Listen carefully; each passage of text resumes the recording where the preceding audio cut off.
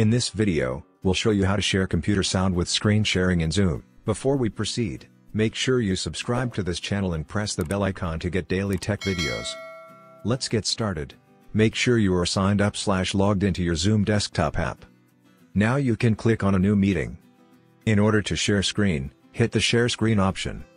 Select a window or tab you want to share with others on screen. At this point, you can enable the feature Share Computer Sound located at the bottom left. And then you can click on Share. Once you do so, the other members in the meeting will be able to hear your computer sound with the shared screen. This way, you can share computer sound with screen sharing in Zoom. If you like this video, give it a thumbs up and remember to subscribe. I love free software TV, for more videos like this.